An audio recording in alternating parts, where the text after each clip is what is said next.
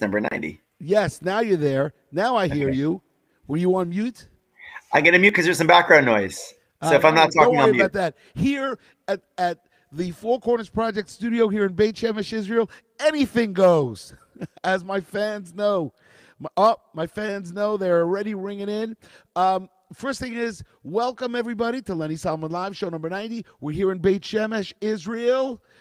Shout out to our associate producer, Judy Hertzfeld, coming in from Clifton, New Jersey. She's giving us a thumbs up, meaning sound is good, picture is good. What do we got? If you're watching, everybody out there, if you're watching from Facebook, give us a thumbs up, leave a comment. If you're watching from YouTube, either on Schlockrock or on the Four Corners channel, hit like and subscribe and leave a comment. And if you're watching on Twitter, at Lenny Solomon, retweet.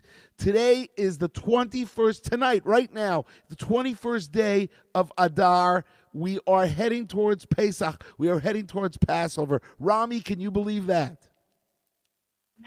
Unbelievable.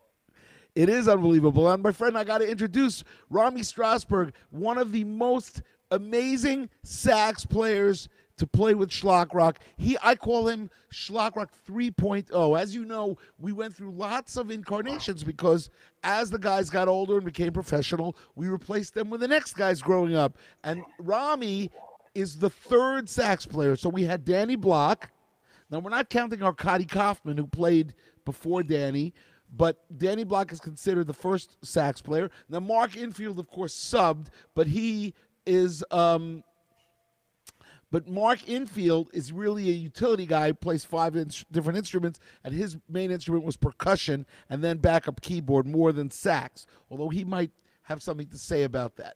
And then after that, we had Mike Cohen on sax. And then finally, Rami Strosberg, you joined the band as the youngest band member ever to play with Schlockrock at the age of 17 in November 1997 in St. Louis, followed by another weekend in Minneapolis. Everybody, welcome Rami Strosberg to Lenny Solomon Live.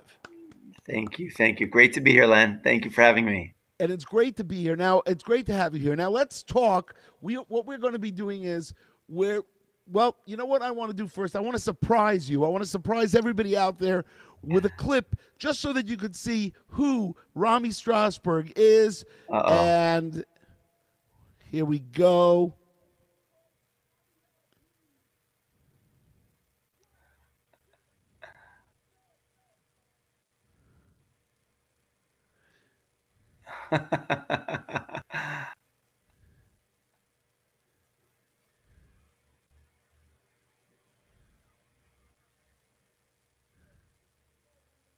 That's me.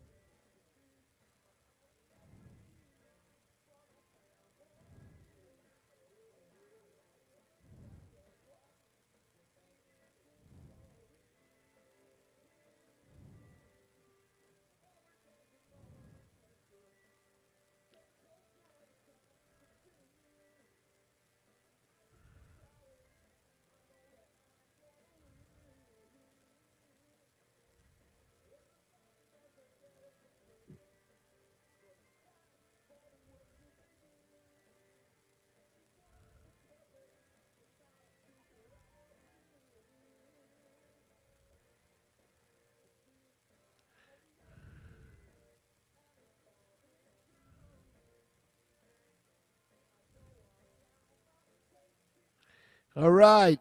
That is 1 minute. Let's just come back. All right. Here we go. Apparently, we had sound problems. We had no audio from the video clip, even though we heard everything. Well, we will fit. You see what I'm saying, Rami? Sometimes things. We enjoyed that clip, didn't we? Sure did.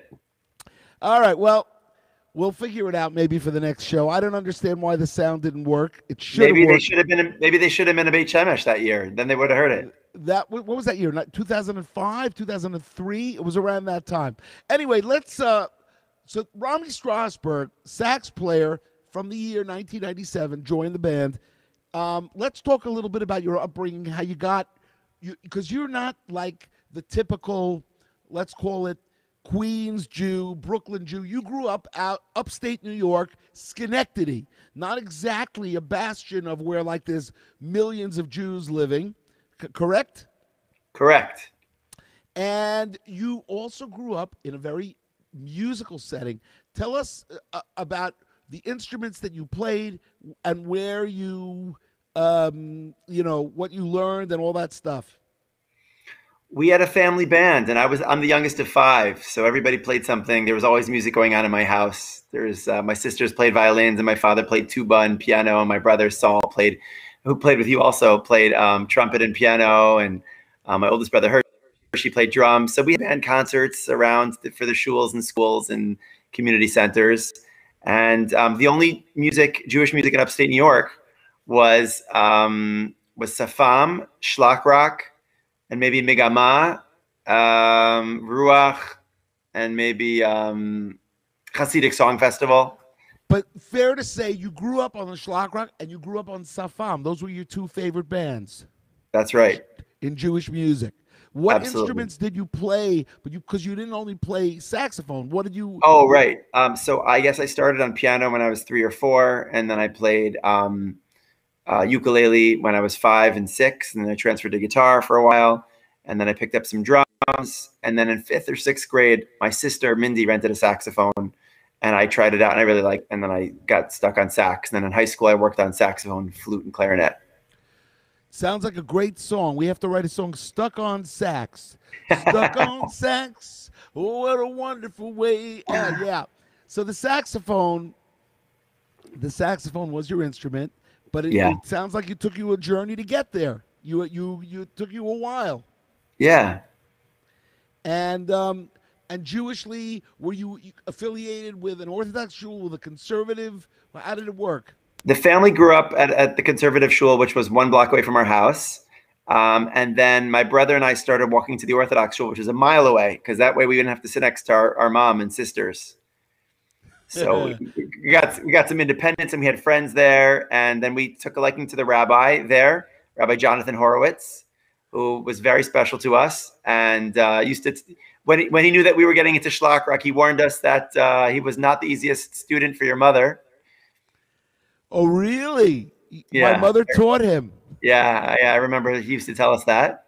Oh my gosh, that's unbelievable. Yeah. So yeah, my mother's taught a bunch of Schlock Rockers fans who I've met throughout the years, and they always say it was a difficult time for my mom having to try to control the class. You know, my mom got better at it though, and you know, thank God she did a lot of many years, and both in yeshiva and in public school teaching. But anyway, she actually went into English as a second language, which is interesting. That's what she ended up teaching. But I digress. So it's 1997, and you joined the band. And how do you join the band? I basically came to your community. No. And I think the guys told me about you, right? No. I mean, you came to my community when I was 6 and 7 and 8, and I would come to the shows and love it. And my father laughs at me that I asked you as an 8-year-old, Lenny, would it be okay if I record your music? Because my brother and I were playing music at 8 and 10 and 10 and 12, and and we wanted to know if we could record it, if it was okay with you. You said, it's okay, just don't sell it. You're not allowed to sell it. Right. And so it made me feel very important. And we did. I have recordings from when I'm maybe 10, and you're 12, and my brother's 12, and we're playing Hinei Matov and Am Yisrael Chai, and we played a bunch of your stuff. So that's not how I joined the band. I joined the band because I was doing national NCSY conventions at the HomoAC with Jonathan Rimberg and Jordan Hirsch. Oh, I see. And Dave Bogner married Cheryl Pomerantz from my shul. So Dave Bogey, who we call Bogey, Remy, and Jordan were like my coaches, advisors, great guys, and they all knew me and Saul. And then A.Y. Weinberg saw Saul and I at a national convention. Said, "Hey, why don't you come?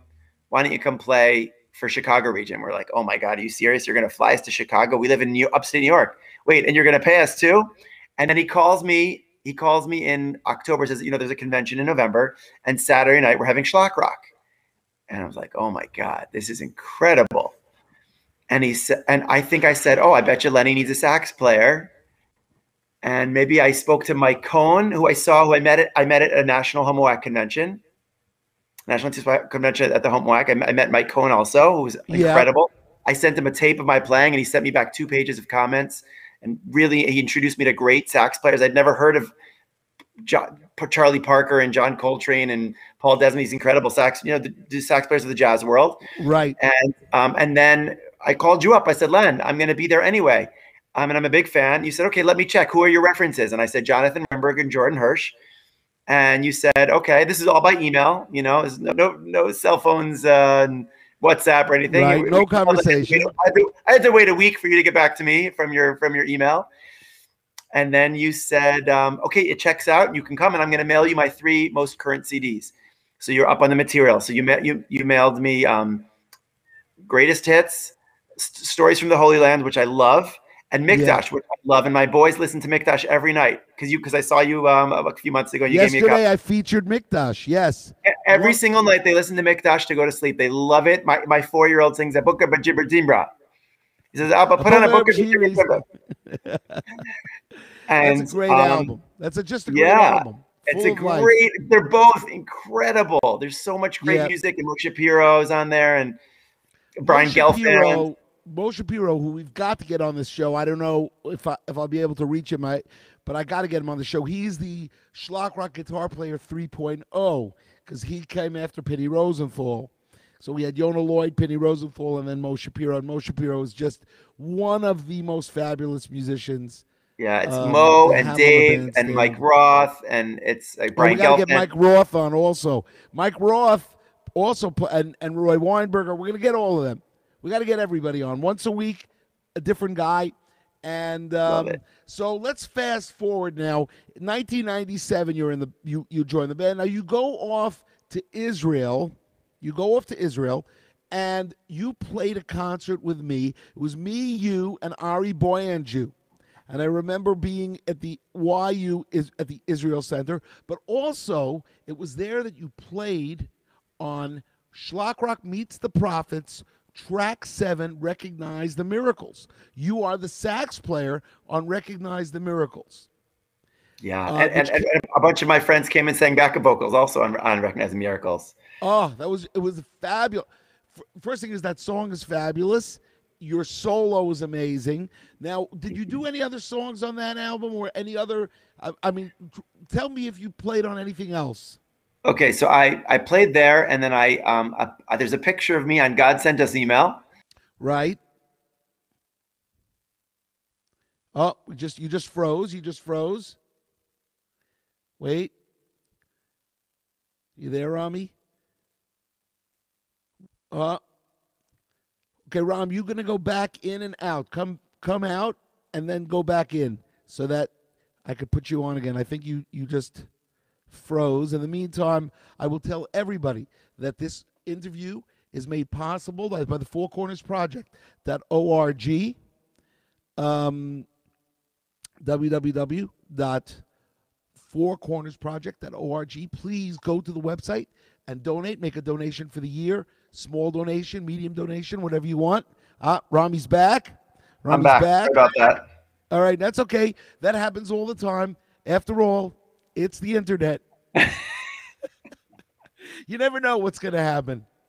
So, okay, so you were saying, so you were on the cover of God Sent Us Email. You played on Recognize the Miracles. And then Not Against Shirayah Teira, I think. Oh, Shirayah Teira, the 38th album that we have put out. You did a lot of sax solos. Mm-hmm. Did you also sing backup? I can't remember. I don't remember. Yeah, I don't know either. I think it was just myself and Avraham Burke. and oh no, Monty Kornfeld. Monty Kornfeld sang backup on that. But that was, yes, those are great. Ladies and gentlemen, everybody loves the parodies. We all love the parodies. Achashverosh and, Old Time Torah Scroll, and We've Got a Strong Desire. But you must check out the original music. The original music is fabulous stuff. I mean, I'm a little bit objective. I wrote it, I recorded it, I arranged it. I'm singing on it. I love the original stuff. I'm a big fan. I know almost every original song that you've written, including the Kesher stuff. I grew up on the Kesher stuff too. I loved it. Yeah, the Kesher stuff, it was everything. That's why I think I don't know how God allowed me to be in music, because people always say, how do you make it in music? And the answer is, it's got to be God, because it's such a crazy field to be in. Much different than I think it's much different than the other careers, but maybe I'm wrong. Anyway, I wanted to talk to you now about something that no other band member can say, which is that you and I both did an outreach program called Encounter in South Africa. Right?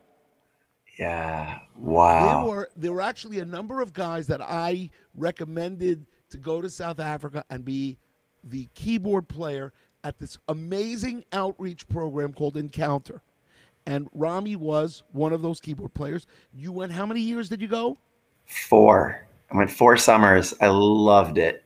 It's just the most amazing experience.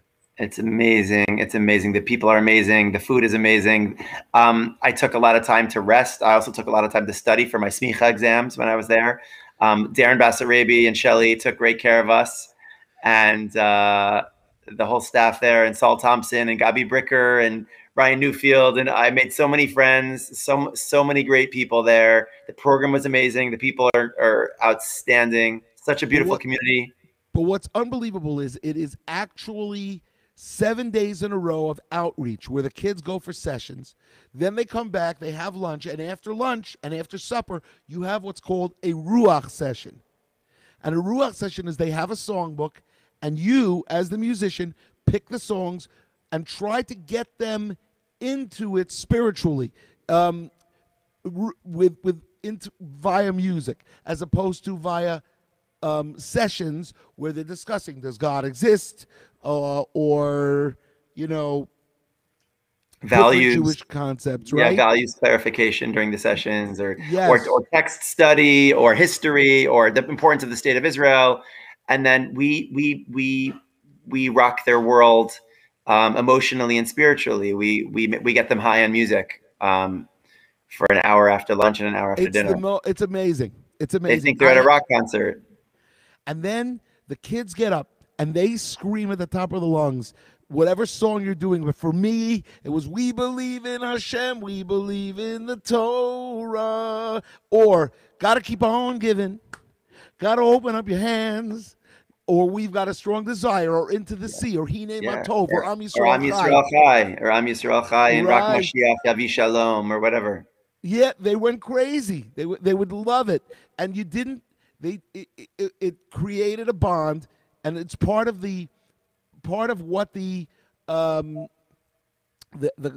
I guess the success of Shlock Rock is that's what the music of Shlock Rock did, which is that it created a bond between your secular life and the Jewish life, and got you closer to Judaism. And you played a big part of it when you went to Encounter, as I did not. I did 9 years. You did 4 years. Did you know I did 9 years? Oh wow, 9's a lot. And then I did one in Australia with David Shaw, and it was fantastic. Oh, you did Australia as well. So I did Australia in 86 and 87, and then from 88, I went to South Africa 9 times until 2005. The last time I've been in South Africa was 2005. The music was wildly successful in South Africa and Australia, but it was also wildly successful in upstate New York, in the Helderberg Mountains at Camp Giva, where these kids maybe found out they were Jewish that week, or they came to this Jewish camp and they didn't know what it was, and they're singing Minyan Man on a Friday afternoon. There isn't another Jew for 300 miles, and the teenagers are also fighting to hold on to their Jewish identity. And the music that you wrote, the lyrics and music that you wrote, moved people from the four corners of the earth, from the far out, the most far out places. The Shabbos table is fine, but there's people who didn't know about Shabbos, and they didn't know about Shabbos, so they didn't know what is Hashem, and they're singing Minyan Man with tears in their eyes because they're connecting through the words and through the melody to the stories and the messages. And it didn't matter whether it was okay. You played all 50 states. I didn't play all 50 states, but I played New York, and I played the South, and I played a little bit in the West, and I played Chicago and St. Louis, and I did Shabbatones. Probably hundreds of Shabbatones where your music moved people for generations. It really, I got to tell you, when I hear you talk like this, I say to myself, we must keep going. We have to keep going. It doesn't matter that Shlock Rock is 35 years old. It's still timeless. It still works. And we have to just keep going. Although it would be nice if the corona would go away so we could at least do some touring, But we don't do touring now. We do everything on the computer, everything with our live stream webcam, my Logitech Brio, which I really highly recommend. I love the sharpness of the picture. And I've converted my office into a television studio. Looks which good. I love. Looks but good.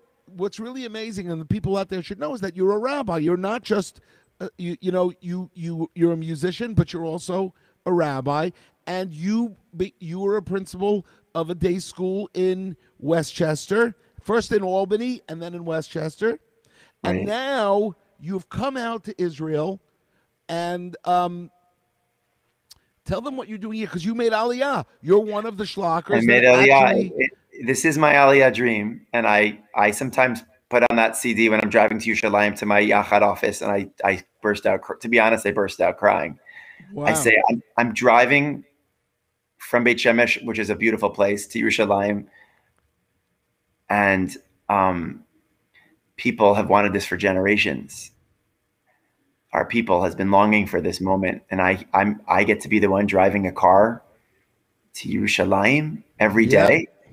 And it's my job, and I get paid for it, and I love what I do there. I work for a wonderful organization called Yachad Yisrael, which is a program under the OU, it's an organization that provides care and services and support for people with special needs and disabilities. We actually all have special needs and disabilities, and we also all have abilities. And this is a fabulous organization. I met wonderful people. I have an incredible staff that I get to work with. Shout out to my friends and my staff, my coworkers, my co-directors there, Yoel Sturman and David Oratz, Avia Atkin and Talia Kirshner. They're just an incredible team of people to work with, and we have wonderful Benot Sheirut, and we've got members that come in and chill with us, and we have programs and Shabbatones. We're going to take a pre-Pesach trip, God willing. Where are you going to go? Where's your pre-Pesach trip? We're going to go to the Dead Sea. You want to come? You bet. Okay. Especially if it gets me out of Pesach cleaning. We're going to do it 2 weeks before Pesach. It's next week, I think. Next week. Really? It's the I don't have the dates in front of me. It's the 10th or the 12th or the 14th or something like that. Sunday through Tuesday. You come one night. All right. We'll figure it out. Because we can't miss Lenny Solomon live. Well, you do it there from the Dead Sea. You'll do it from the Dead Sea. Oh, I don't know. That's way too technical for me. I don't know how. It's hard enough. I couldn't even get the video to play sound. I don't know why. It works fine here. We're watching it. It sounds great. Anyway, so it's really been an amazing thing. First thing is, you believe 26 minutes have already gone past, or 24 minutes. It's 24 minutes. I can't believe it. Let me do a couple of paperwork things, which is we want to wish a refuah shlema to Yosef Chanoch ben Shulamit Chaya, Miriam Dodi bat Chana Yochevet, Eliza bat Sheva, Yitzchak ben Yenta, Shmuel Michael ben Malka, Rivka Fruma bat Leah Bela, Peril bat Esther, Shlomo Halevi ben Esther, Chana Leah bat Malka Sima, Yafa Efrona bat Henya Yehudit, and Tova bat Esther. All those people out there, we want to wish you that you have a full recovery from what you're going through. If you want to say some Tehillim for those people, you could send me an email at lenny@fourcornersproject.org. I will send you a list of names. And we always do that at every show. So I remember, I just want you to know, Rami, we were playing the Israel Center, me and you and Ari Boy and Jew. And at that point, you guys were 18 years old, and I was 38. And I said to the audience, him plus him is less than me. But the truth is, I got 20 years on you, which is really unbelievable. Lenny, But you've been an incredible friend, mentor, coach. You were here to welcome me. You were there to inspire me. And then when I made Aliyah today, you were here to catch me. You were here you were here to catch me and coach me and prep me and support me. And you gave me gigs that year when I was Shana Aleph, and you gave me gigs when I came back Shana Bet, and you gave me gigs when I came year after year after year for Yom Kippur at Yeshivat Kotel, and then that which is now Nativ Aryeh with Rabina. And we did like I did the Beit Shemesh concert like 8 years in a row. That video clip that you showed us from one of the years. yes, it's first thing is I love, that's my favorite live clip that the band has ever had. It's just so, the first thing is there's 7 guys on stage, 7 or 8 guys on stage. There's 2 guitar players. There's or maybe one of them is playing bass. I can't even remember. Or maybe I'm playing bass, I think. You have Danny Roth on drums, who's fabulous, and the 3 cameras shoot, 10,000 people in the audience screaming, and I'm going, well, the streets are going up in Beit Shemesh. I mean, it's my favorite video clip of a lot of our live performance, which is why I was so excited to show it. I'm going to put the link in the description so people can actually click on it and hear the sound, because the sound is fantastic too. And there's a great sax solo by Rami. Is there anything that you want to tell the audience? You know, we're living in a little bit of a tough time right now. It's people. What do we do? What do we do, Ram? How do we get through this? Your message has always been the same. The tunes have changed, the melodies have changed, but the message has always been the same. The message is it's all from Hashem. And you told me that when I was 16 or 17. You said, I remember I had people cheering for me, and I was excited to be on stage with you. And you said, don't let this get to your head, kid. This is all about Hashem. Hashem put us here. He put us here to bring people closer to Torah and mitzvot, and that's all we're doing. We're playing some music, we're having a great time, and we're it's all about Hashem. It's bringing people closer to God. And it was never an ego trip for you, and I tried to make it never an ego trip for me. And you were always full of chesed. There was a difference between you and any other performer that I've either played with or watched as a kid. When the gig was over, you were there to shake hands, to smile, to give people chizuk, to listen to people, to answer the questions. The other performers go right off to their dressing room and drink a Coke, or say let's get the hell out of here because my job is done. And you were there, like, I mean, maybe Shlomo Karlbach would be. I'm sure if Shlomo Karlbach was. But I can't name another. I can't name another, and I've worked with almost everybody. And you were there to smile, to be one of the people, to answer questions, to schmooze, to give people a word of chizuk. And that's because it is, the job is really, the music it's the energy. It's all about the energy, you know. You're throwing energy out to the audience, and they're responding, and then they're throwing it back at you. You're creating that rapport. And the thing about the ego stuff is, it's true. It's not about if your ego gets in the way of the music, then the music loses something. And it's really it is all about making people happy. Simcha, and that's one of the things I think we need. We need happiness. We need people to be happy all the time, and to try to get past this, Corona stuff. And we're gonna do that. Tell me about, before we go off the air. We still have a little bit of time. I want you to tell me about your Safam experience, because you love Safam. They especially their early year stuff. I know you love their early year stuff, which I did too. I was a big fan of the album Bittersweet. Yeah. Oh my gosh. Safam, Joel Sussman, and Rabbi Solomon, we came very close with the Sussman family, Camp Yavne, and Joel in particular, and his boys. And we love their melodies are beautiful and pop and all sorts of different influences. Right. And as kids, we respected musicians. We wanted to see a group of musicians on the stage. We didn't want to see one guy with a microphone with a backup band that was hiding or non-existent in the concert. And you were a band, and Safam was a band. We didn't the Oy Oy Oy singers were beautiful, have beautiful voices, but they weren't musicians. They didn't compose anything. They didn't write anything. They didn't play any instruments, and that wasn't to be admired by a kid who wanted to play instruments. If I would say, for me, I was influenced by when I was 15, 16, the Ruach album, the Jep, Kol Salonika. But then when I got older, a little bit older, I got into Safam Bittersweet. I love Judea. I don't know if you've ever heard that Judea album, but these are must albums for those Jewish music followers. Then when Mark Schreier made his Kabbalah album, I love those two albums, Kabbalah 1 and Kabbalah 2. And really fabulous listening, Jewish rock and roll, Jewish music, both just driving stuff that got right to your core, that went to you.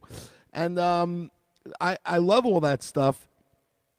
Today's day and age, I'm not, I don't know, maybe I haven't given it a chance. It's hard for me to get into the newer material, although we're getting, certain songs are really getting, like if you listen to Yonatan Razel, you ever listen to Yonatan Razel? Love he has it. got a song called Ashir al Hashem, which starts off, Va'ani bechastecha batachti, Yageli bi bishuatecha. It's unbelievable. That song is unbelievable. I hear it. I hear spirituality. I hear soulfulness. Yonatan Razel, fabulous musician. For those of you out there that want to get into Jewish music, but of course, that's first thing you got to do is listen to all 39 Schlock Rock albums. That's your first assignment. So, Rami, I just want to say that it was great having you. I want to say that I hope to play with you soon. We have to do a show. I was hoping that for our 100th show, Mike Roth is checking in, by the way, on the chat. Whoa. Mike Roth is checking on the chat, saying that looks like Rami, and it is, Mike. Mike, we're going to get you on in a couple of weeks. Judy Hertzfeld says she loves Safam, the song or the album Brighter Day. Sure, it's an album. So, yeah, it's an album, right? I remember that album too.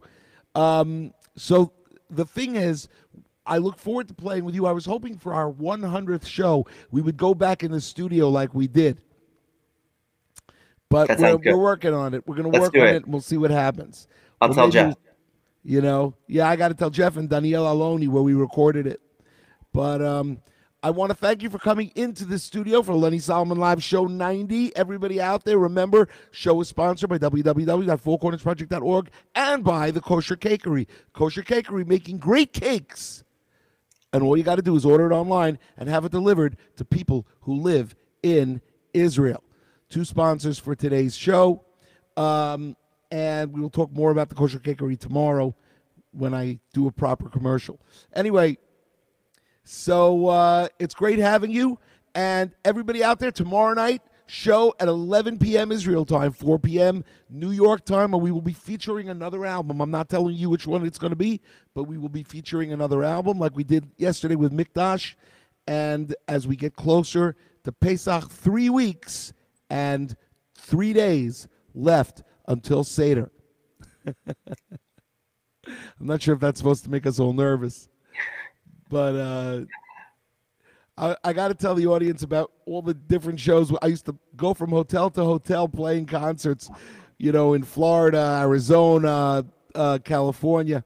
But those days are gone, at least for this year. Everybody out there, have a great night. We'll see you tomorrow night. Thank you, Rami Strosberg, for joining us in studio. Much. Lenny Solomon Live Show number 90. We'll see you tomorrow. Keep on schlock.